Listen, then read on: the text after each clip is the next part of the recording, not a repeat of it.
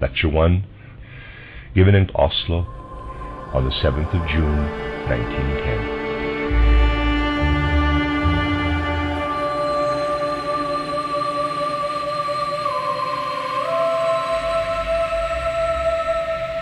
It affords me great satisfaction to be able to speak somewhat at length for the third time to our friends here in Norway, and I should like briefly to reply in answer to our dear friend, Mr. Eriksson, that the words of hearty greeting which he has just spoken are responded to in an equally deep and heartfelt manner. I hope that this course of lectures, which I am about to begin, may add somewhat to the knowledge of what we may call the entire picture of our view of the world. I should like to call your attention to the fact that this particular course of lectures must necessarily contain something that is as yet rather remote from modern human thinking, but which nevertheless belongs to the most profound truths of spiritual science. I therefore request those of our esteemed friends who have occupied themselves less with the more far-reaching questions of anthroposophy to take into consideration that we should not make progress in our work if we did not from time to time take a mighty leap, make a vigorous move forward into regions of spiritual knowledge that are really somewhat remote from modern human thought, feeling, and perception.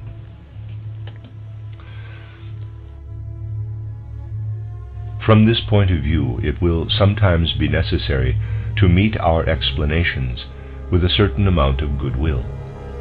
For were I to bring forward all that might be adduced in the way of evidence and proof of what will be said here in the next few days, it would require a much longer time. We should not advance in our knowledge of this particular subject if we were not to make some little appeal to your goodwill and sympathetic spiritual understanding.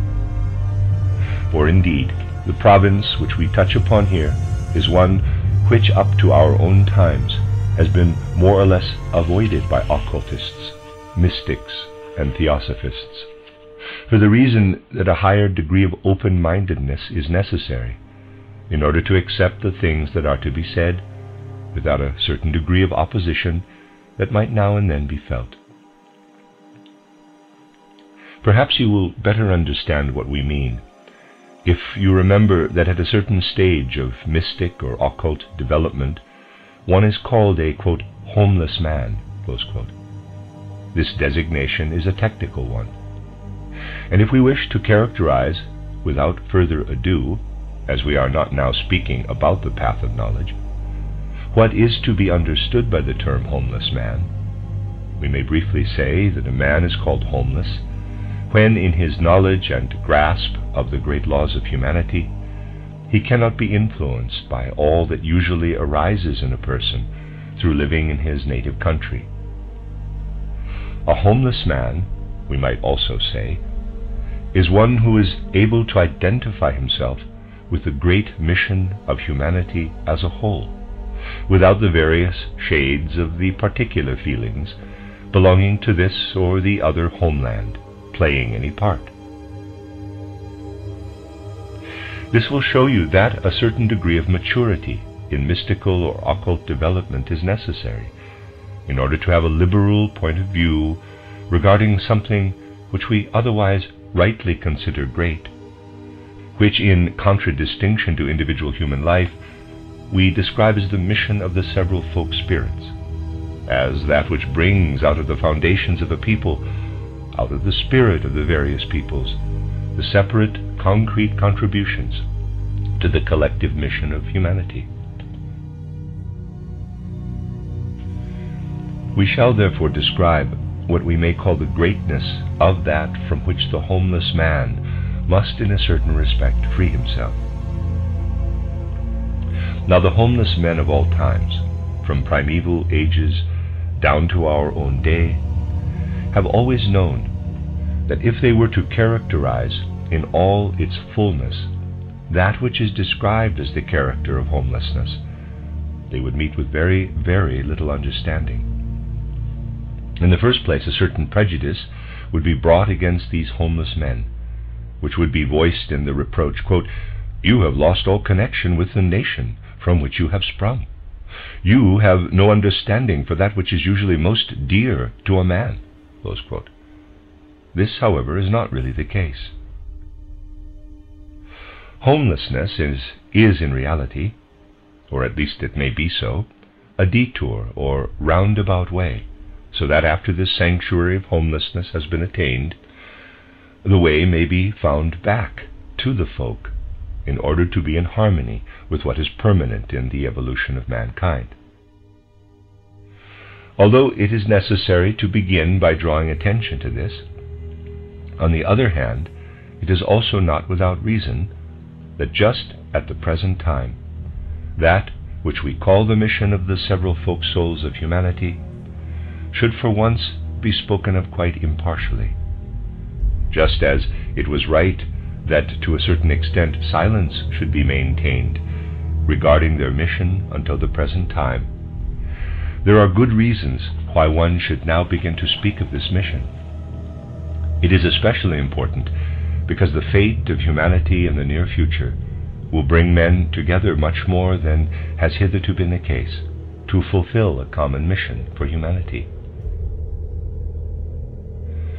But the individuals belonging to the several peoples will only be able to bring their free, concrete contributions to this joint mission if they have, first of all, an understanding of the folk to which they belong, an understanding of what we might call, quote, the self-knowledge of the folk, close quote. In ancient Greece, in the Apollonian mysteries, the sentence, "Know thyself," played a great role. In a not far distant future, this sentence will be addressed to the folk souls, quote, "Know yourselves as folk souls," close quote.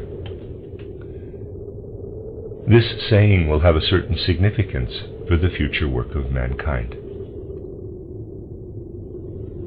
Now, in our age, it will be peculiarly difficult to recognize beings who, to external sensible perception and knowledge, do not exist, so to speak.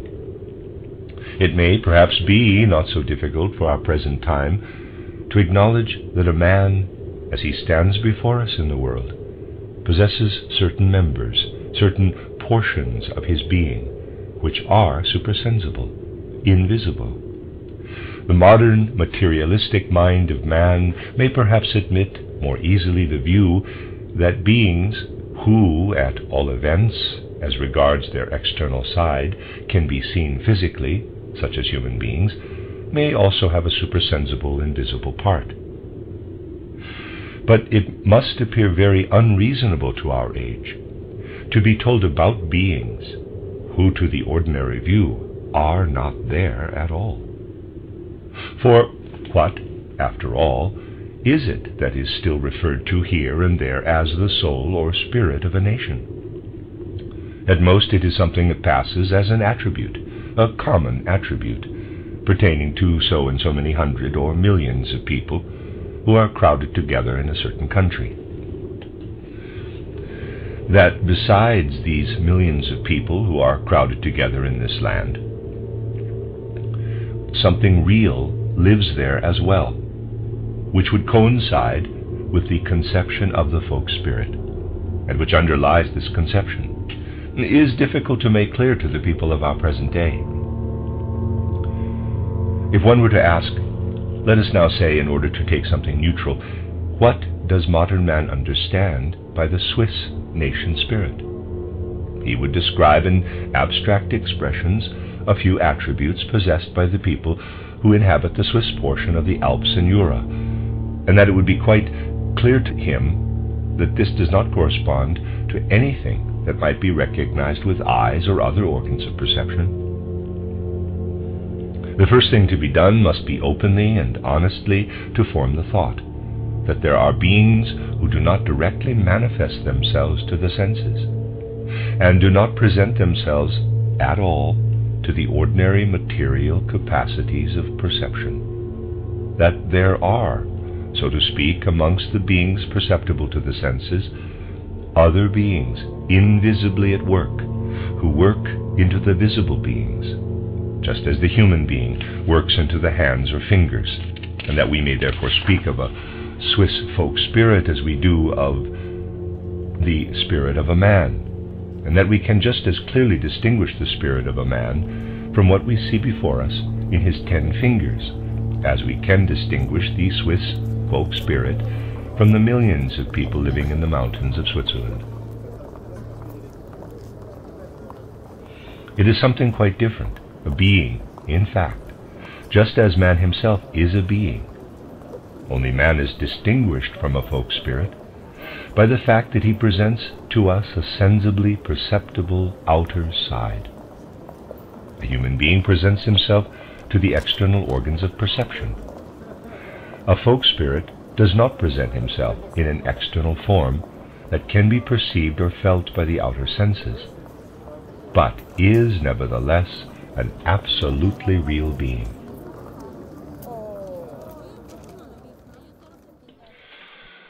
Today we shall endeavor to form a sort of conception of a real being such as this. How do we proceed in spiritual science if we wish to form an idea of a real being? A characteristic example of how we do this is to be obtained by glancing in the first place at the being of man. If we wish to describe him anthroposophically, we distinguish in him the physical body, the etheric or life body, the astral or sentient body, and that which we look upon as the highest member of the human being, the capital I. We know, therefore, that in what we call physical body, etheric body, astral body, and I, we have before us, so to speak, the man of the present day. But you know also that we look forward to an evolution of mankind in the future, and that the I works upon the 3 lower members of the human being so that it spiritualizes them, transforming them from the present lower into the future higher forms. The I will remodel and transform the astral so that it will become something different from what it is today. The astral body will then represent what you know by the name of spirit self, or manas. In the same way, a still higher work of the I will be accomplished upon the etheric or life body, by transforming it and remodeling it into what we call life spirit or buddhi. And finally, the highest work of man, which we can imagine at present, is that man will spiritualize that member of his being which offers the greatest resistance, the physical body. He will transform it and change it into the spiritual. That will be the highest member of the human being, when the I has reshaped what at present is the physical body. That which today seems grossest and most material will, when transformed by the I, become the spirit man, or Atma. Thus we see 3 members of the human nature, which have developed in the past, 1 in which we now live, and 3 others, out of which in the future the I will make something new. We know, too, that between the work done in the past and that which will be done in the future to form the 3 higher members, there lies something else. We know that we must think of the I itself as inwardly organized. It works upon a sort of intermediate being. Therefore we say that between the astral body, such as man has it from the past, and the spirit self or manas, which will develop in man out of this astral body in the distant future, there are the 3 preparatory members, the sentient soul, the lowest member in which the I has worked, the intellectual soul or mind soul, and the spiritual soul, so that we may say today of that which we are developing as spirit self or manas, very little can be found in man today, at most only a beginning.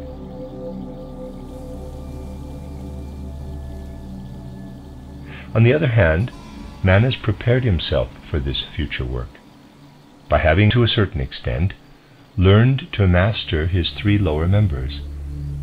He has prepared himself by having learned to master the sentient body or astral body, by pressing into it with his eye and forming within it the sentient soul. Just as the sentient soul stands in a certain relationship to the sentient body, so does the intellectual soul or mind soul to the etheric or life body. So that the intellectual soul or mind soul is a feeble prototype of what the life spirit or buddhi will be. A feeble prototype, it is true, but nevertheless a prototype. And that which is to be found in the spiritual soul is in a certain way worked into the physical body by the eye. Therefore that is a feeble prototype of what will someday be spirit man or Atma. We may also say that we can recognize in man today, not taking into consideration the insignificant portion which he has already developed out of his astral body, as the beginning of spirit self or manas, 4 different members. We can distinguish 1. The physical body, 2. The etheric body, 3. The astral body, 4. The eye, which works within them, and further as a foreshining of the higher members, the sentient soul, the intellectual soul, the spiritual soul. Here we have man as a being, such as he presents himself to us today. Here we comprehend man, so to speak, at the present moment of his evolution. We can see the eye working out the higher members, after the sentient soul, the intellectual and spiritual souls have served as a preparation. We see the eye working with the forces of the sentient, the intellectual and spiritual souls upon the astral body, upon the beginnings of the spirit self. At the present time we see man at this stage of his work. Those of you, and that will be most of you, who have studied what we call the researches into the Akashic records, the evolution of man in the primeval past and the outlook into the distant future, will know that man, such as I have just sketchily described him, has evolved, that we can look back into a distant past, that man has required long epochs of evolution in order to form the first foundations of his physical body, then those of his etheric body, and finally to form those of his astral body, and then to develop these 3 members further. For all this, man has required long periods of time. You may also know that man did not go through the earlier evolution of his being, for instance, the evolution of his astral body, in the same condition of the earth in which the earth is now, but that he developed his astral body in an earlier existence of the earth, in the moon existence. Just as we perceive our present life to be the result of earlier earth lives, of earlier incarnations, so do we look too upon earlier incarnations of our earth. What we call the sentient soul and the intellectual soul or mind soul were first formed in our present earth existence. The astral body was implanted during the moon existence, and in a still earlier existence of our earth, in the old sun condition, the etheric body was implanted, and finally the physical body during the Saturn condition. So that we look back to 3 incarnations of our earth, and in each of these we see one of the members which man bears within him today, implanted first as a germ, and then perfected further. There is still something else to note in speaking of the Saturn, Sun, and Moon conditions.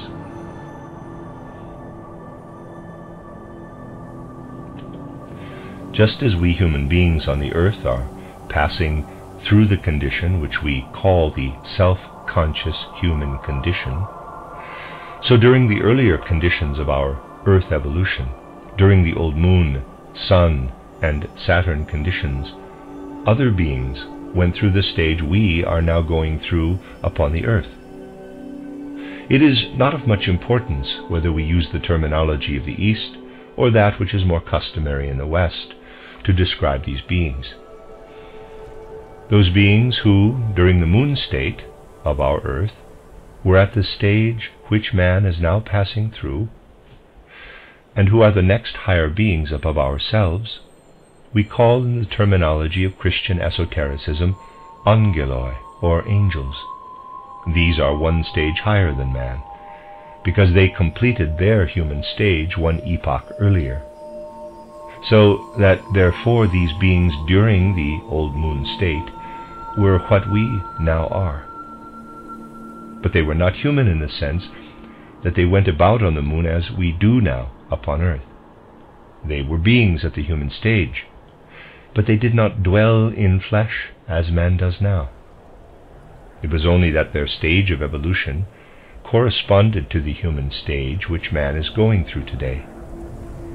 In the same way we find beings of a still higher order who went through their human evolution on the old sun. They are the archangels. These are beings who are 2 degrees higher than man, who went through their human stage 2 epochs earlier.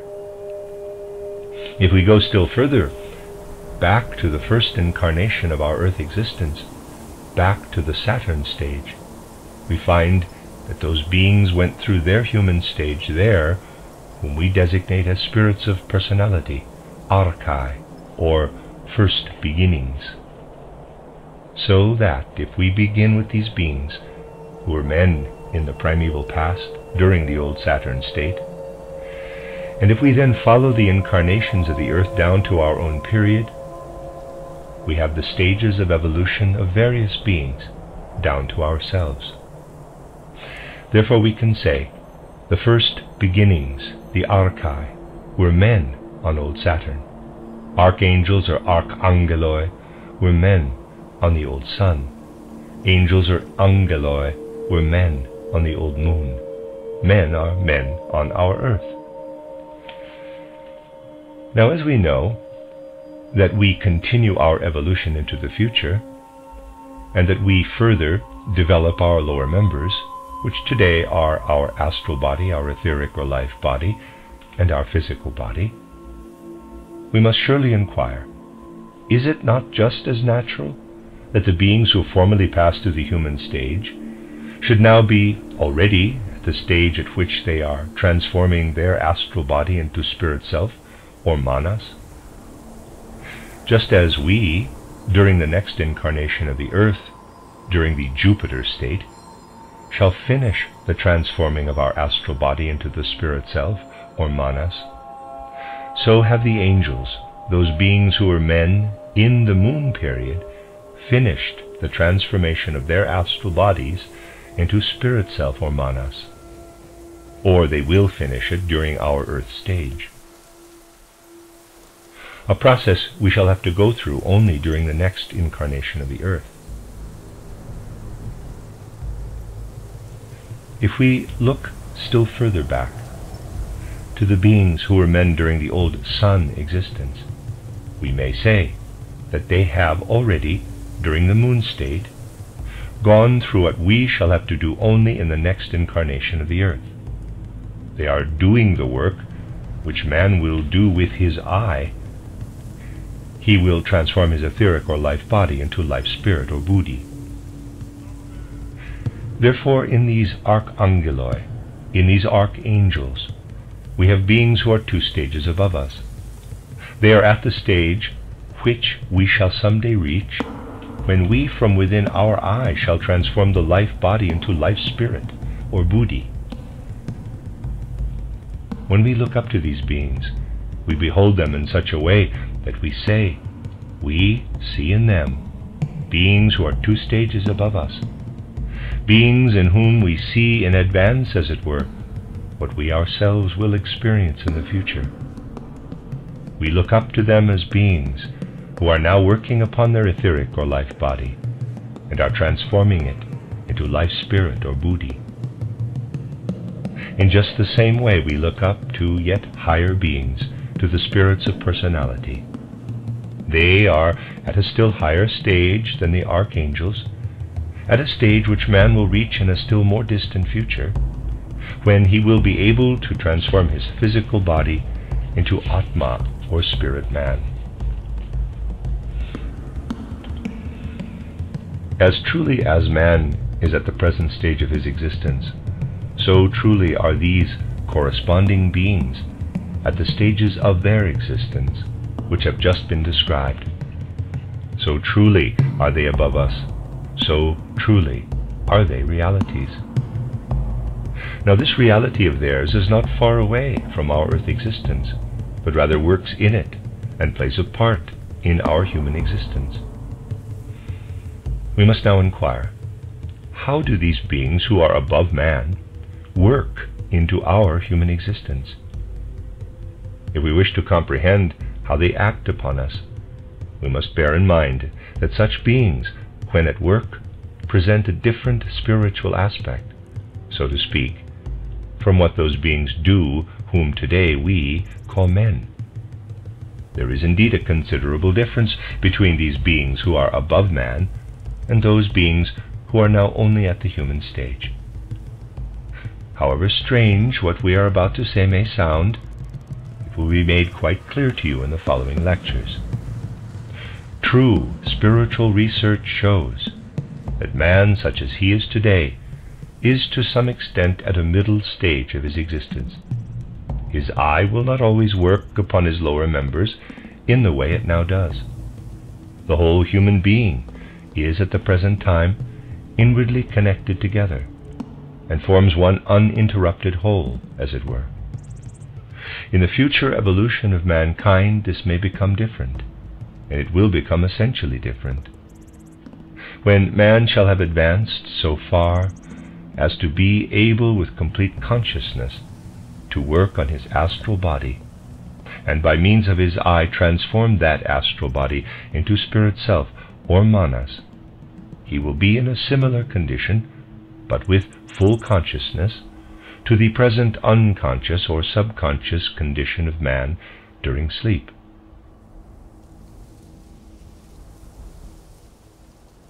Just picture to yourselves the sleep condition of man. In sleep, man emerges, as regards his astral body and eye, out of his physical body and etheric body. He leaves the latter lying in the bed, and floats, as it were, outside them. Now, imagine a man in this condition, in whom the consciousness awakes, quote, I am an I, close quote, that it awakes in his spirit body, just as it is awake in the everyday state of consciousness. What a remarkable picture would man then present to himself. In one place he would feel, quote, here am I, close quote, and perhaps there, down below, far removed from the first place, quote, there are my physical and etheric bodies. They are in that place, and they belong to me, but I am with my other members. I, with my other members, am hovering outside and above them. If at the present day a man becomes conscious in his astral body, outside his physical and etheric bodies, it is then certain, however highly evolved he may be on the earth, that he can do nothing beyond moving freely about here and there in his astral body, and being active here and there in the world independently of his physical body, but he cannot as yet do this with his physical and etheric bodies. In a distant future, however, one will be able from outside to guide them, for instance from a place in the north of Europe to another place, and order them to go on further, and then be able from outside to direct their movements. That is not yet possible today. Man will, however, be able to do this when he has evolved himself beyond the stage of the Earth evolution on to that of Jupiter, the following stage of evolution of our Earth planet, and the following stage of evolution of man. We shall then feel that we can, as it were, direct ourselves from without. That is the essential thing, and that leads to a division of what we have today called the human being. Material consciousness can certainly not make much of this. It cannot follow what in a certain respect is already actually working in the external world in a similar way to what in the future will be the case with the human being. Such phenomena are already here. Man could perceive them if he were to pay attention. He would see that there are certain beings, for instance, who have developed themselves in this way too soon. Just as man, if he waits for the proper moment, will reach the Jupiter stage at the right time, so that he will then be able to direct his physical and etheric bodies, so there are beings who have developed themselves in a certain respect prematurely, without waiting for the proper time. Such prematurely developed beings we possess in the birds, and especially in those which migrate every year. It is the so-called group soul, which is connected with the etheric body of each single bird. Just as the group soul directs the regular migrations of the birds over the earth, so will man, after he has developed spirit self or manas, command what we call the physical and etheric bodies. He will direct them and set them in motion. He will do this in a still higher sense from without, which he has evolved so far, that, in addition, he is also working at the transformation of his etheric or life body. There are beings who can already do this today. These are the Archangels, or Archangeloi. They are beings who can already do what man will be able to do someday. Beings who can accomplish what we call directing one's etheric and physical bodies from outside. But besides this, they are also able to work upon their own etheric body. Try to form an idea of beings working around our earth, who, as to their eye, are contained in the spiritual atmosphere of our earth, who from this eye of theirs have already transformed their astral body, so that they possess a completely developed spirit self, or manas, but who now work with this fully developed spirit self or manas upon our earth, and work in upon man by transforming our etheric or life body. Beings at the stage at which they are transforming the etheric or life body into buddhi or life spirit. If you think of such beings who belong to the spiritual hierarchy, whom we call archangels, you then have an idea of what are called nation spirits, the directing folk spirits of the earth. The folk spirits belong to the rank of the archangels or archangeloi. We shall see how they, on their part, direct the etheric or life body, and how they, thereby, work in upon man, and draw him into their own activity. If we contemplate the various peoples on the earth, and draw special attention to some of them, then in the characteristics and qualities peculiar to these peoples, we see a reflection of what we may consider as the mission of these peoples. When we recognize the mission of these beings, who are the inspirers of the various peoples, we can then say what a nation really is. It is a group of persons belonging together, guided by one of the archangels. The individual members of a nation receive what they, as members of that nation, are to do, and what they are to accomplish, by inspiration from such a source. Hence we can imagine that these folk spirits are individually different, as are the human beings on our earth. We shall find it comprehensible that the several different groups of people are the individual missions of these archangels. If we can make a clear mental picture of how in the history of the world peoples work side by side, and how nation succeeds nation, we can then, at all events in an abstract form, and this form will become more and more concrete in the following lectures, form an idea of how all this is inspired by these spiritual beings. It will also be observed that in addition to this activity of people, something else takes place in human evolution. In the period of time which we reckon as beginning after the great Atlantean catastrophe, which so completely altered the face of the earth that the continent which lay between present Africa, America, and Europe was submerged, you can distinguish the periods influenced by the great peoples from whom the post-Atlantean civilizations came forth: the Old Indian, the Persian, the Chaldean Egyptian, the Greco-Latin, and our present-day civilization, which, later on, will pass over into the sixth age of civilization. We also notice that various inspirers of the peoples have been at work in those civilizations, working successively. We know that the Chaldean Egyptian civilization continued long after the Greek civilization had begun, and this in its turn continued when the Roman had already begun.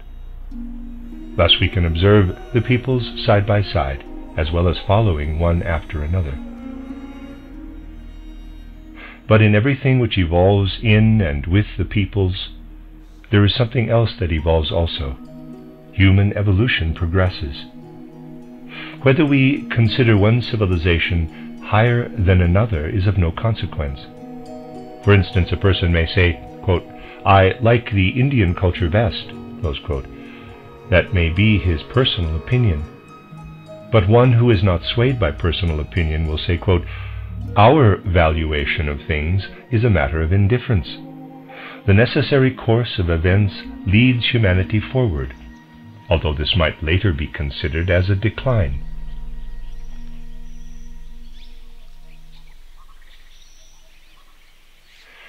Necessity leads humanity forward. When we compare the various periods, 5,000 years before Christ, 3,000 years before Christ, and 1,000 years before Christ, we find something more which extends beyond the folk spirits, something in which the several folk spirits take a part. You may observe this in our present time. How is it that in this room so many persons are able to sit together, who come here from many different countries, and understand each other, or try to understand each other, as regards the most important thing which has brought them together here? The different persons come from the domains of many different folk spirits, and yet there is something in which they understand one another. In a similar way, the various peoples have understood one another in various ages, because in every age there is something that extends beyond the folk soul, which can bring the various folk souls together, something which is understood everywhere to a greater or lesser extent.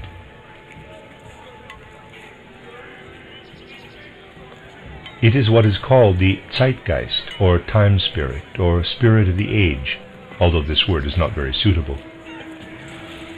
The time spirit in the Greek age was not the same spirit as in our own age. Those who grasp the spirit in our time are driven to spiritual science. This is what extends over the various folk souls out of the spirit of the age. At the time when Christ Jesus appeared upon earth, his forerunner, John the Baptist, indicated the spirit we may describe as Zeitgeist in the words, quote, "Change your attitude toward life, for the kingdom of heaven is at hand," close quote. Thus for every epoch we can find the spirit of the age, and that is something which intertwines itself into the activity of the folk spirits, into that which we have described as the activity of the Archangeloi. To the materialistic man of today, the spirit of the age is something quite abstract, without any reality. It would be still more difficult for him to see a real being in the spirit of the age. Nevertheless, behind the word Zeitgeist or spirit of the age, there is concealed a real being, and indeed none other than one 3 stages above the stage of humanity. The beings concealed behind this word are those who went through their human stage on the old Saturn, at the earliest epoch of the Earth's evolution, and who at the present day are working at the transformation of the Earth from its spiritual atmosphere, and in so doing are going through the last stage of the transforming of their physical body into spirit man, or Atma. We are here dealing with exalted beings, the contemplation of whose attributes could well make man dizzy. They are the beings who may be described as the actual inspirers, if we wish to use the technical expressions of occultism, the intuitors of the spirit or spirits of the age. They work in such a way that they relieve one another in turn and extend the hand to one another, as it were.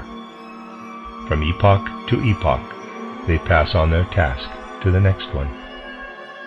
The spirit of the age who worked during the Greek age handed on his mission to the one who came after him.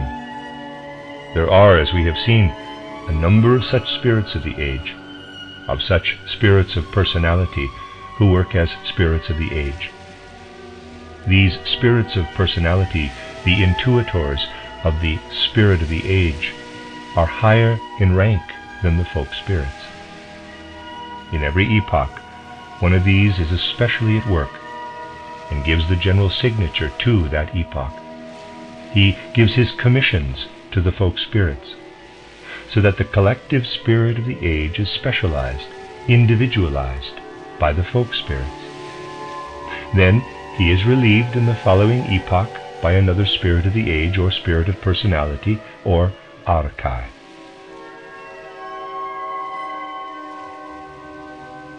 When a certain number of ages have passed away, then a spirit of the age has gone through a further evolution. We must think of it thus.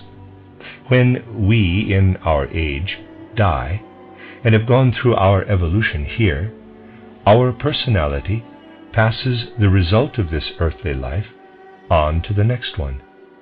This is also the case with the spirits of the age. In each age, we have one such spirit of the age. Then, at the end of the age, he passes on his office to his successor, who again passes it on to the following one, and so on. The foregoing ones are in the meanwhile going through their own evolution, and then that one who has been longest absent takes his turn again, so that in a later age, while the others are then proceeding with their own evolution, the same one returns again as spirit of the age, and gives to the progressed humanity, by means of intuition, that which he himself has in the meanwhile acquired for his higher mission. We look up to these spirits of personality, to these beings who may be called by the otherwise meaningless name of spirit of the age, and may say, quote, "We human beings go from incarnation to incarnation, but we very well know that while we are ourselves passing on from epoch to epoch, that when we look into the future, we see ever different spirits of the age regulating the occurrences of our earth. But our present spirit of the age will return too. We shall meet him again. On account of this attribute of these spirits of personality, of their describing cycles, as it were, and returning again to their starting point, and of working in cycles, they are also called spirits of cyclic periods. We shall give further reasons to justify this expression. These higher spiritual beings who give their orders to the folk spirits are also called spirits of cyclic periods. We refer to these cyclic periods when man himself has to go through, when age after age he returns in a certain way to earlier conditions and repeats them in a higher form. Now you may be struck by this repetition of the characteristics of earlier forms. If you examine carefully into the stages of the evolution of man on the earth, according to spiritual science, you will find these repetitions of occurrences in many different forms. Thus there is a repetition in the fact that there are, so to speak, 7 consecutive epochs following after the Atlantean catastrophe. These we call the post-Atlantean stages of civilization. The Greco-Latin stage, or age of civilization, forms the turning point in our cycle, and therefore it is not repeated. After this comes the repetition of the Egyptian Chaldean epoch, which is taking place in our own time. After this will follow another epoch, which will be a repetition of the Persian epoch, although in a somewhat different form. And then the 7th epoch will come, which will be a repetition of the primeval Indian civilization, the epoch of the holy rishis, so that in that age certain things of which the foundations were laid in ancient India will reappear in a different form. The guidance of these occurrences devolves upon the spirits of the age. Now, in order that divided among the different peoples on the earth, that which progresses from age to age should be actualized, in order that many different forms should be developed in this or the other land, growing out of this or that body of people speaking the same language, out of this or that language of form, in order that architecture, art, and science may arise and assume their metamorphoses and receive all that the spirit of the age could pour into humanity, for this we require the folk spirits, who in the hierarchy of the higher beings belong to the archangels. Now we require yet another medium between the higher missions of the folk spirits and those beings who, here on the earth, are to be inspired by them. It will not be difficult for you to perceive, at first in an abstract form, that the intermediary between the two different kinds of spirits is the hierarchy of the angels. They are the connecting link between folk spirits and individual human beings.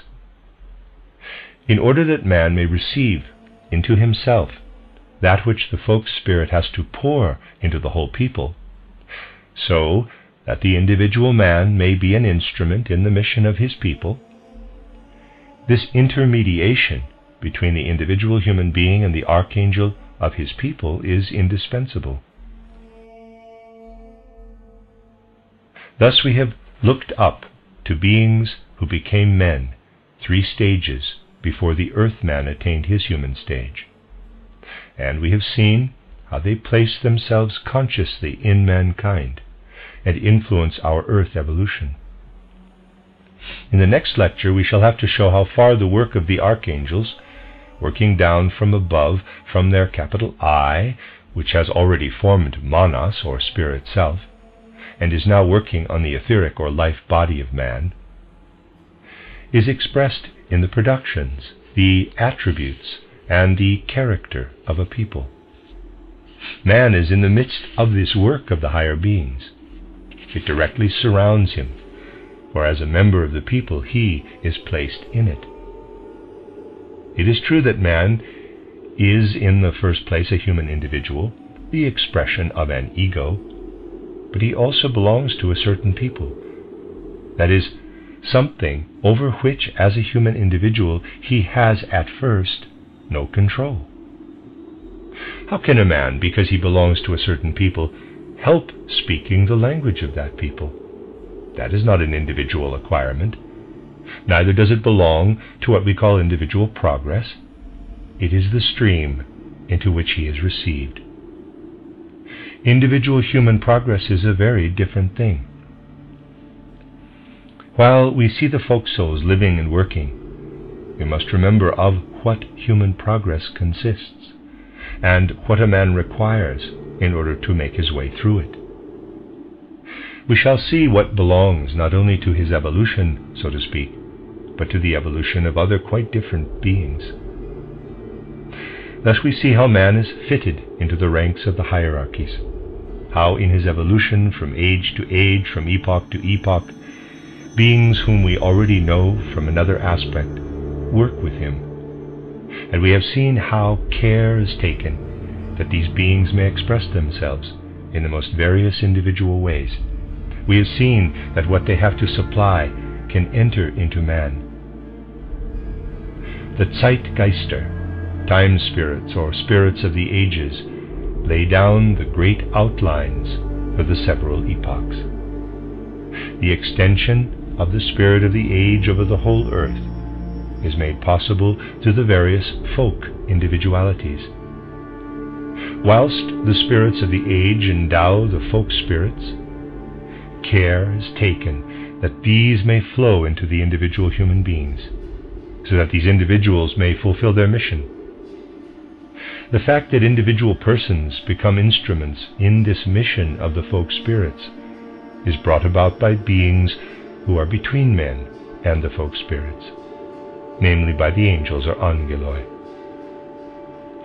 These lectures will give us an opportunity to study the working of various folk individualities of the past and of the present. In the next lecture we shall begin to throw light upon the way in which this web, which we have only sketchily indicated today, is actually spun, that spiritual web which is our everyday life in the world. End of Lecture 1.